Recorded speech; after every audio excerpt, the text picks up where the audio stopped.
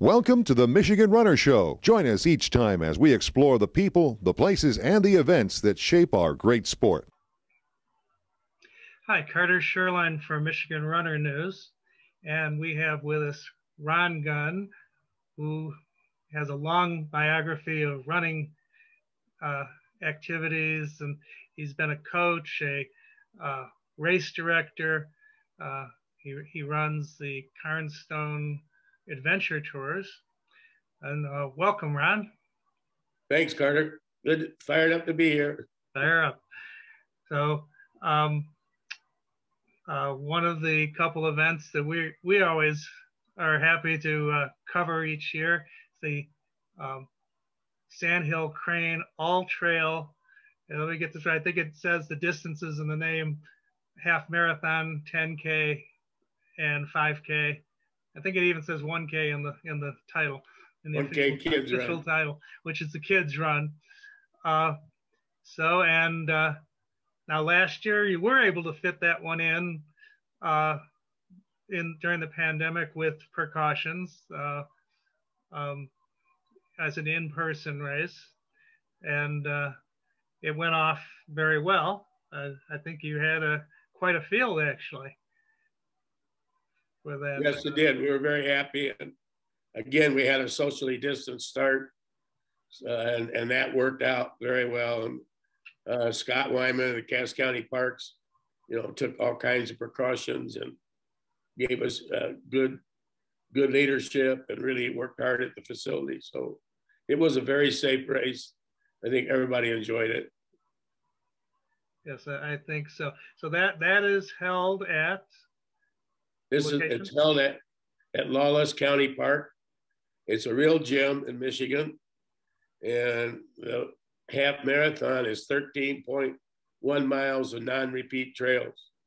So I think this is really a cool course, and it's a very challenging, yet it's very scenic, and we get real good reviews from all the runners.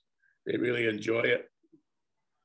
Well, I've been part of the crew, or been the whole crew for many years shooting it, and I can definitely attest to the beautiful, beautiful course. So that's in Vandalia. Well, officially it's in Vandalia, but I think it's actually kind of on the border. It's in between a couple of towns, but it's off of US. It's off of Highway M60, about 15 miles west of Three Rivers, Michigan. Okay. And Three Rivers is a good place for people from your part of the state to stay overnight. Yes, yes. Okay, so 2021, tell us about this year's event. Well, we're going to do the race again. It'll be October 23rd, and should be very good weather and some good color.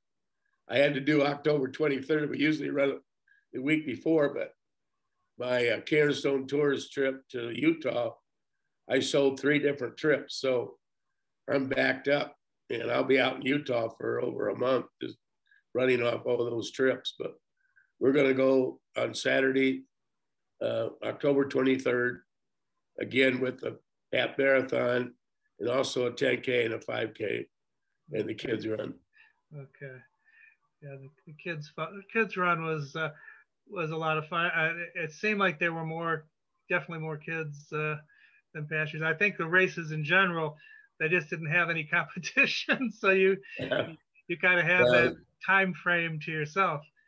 I didn't want to do a virtual because I think the real selling point of our race is the course, and I want people to do it. So we just kept it safe.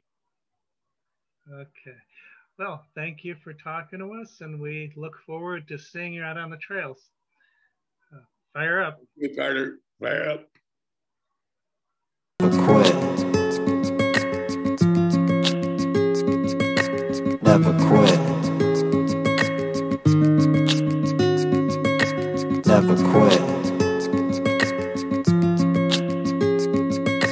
Never quit.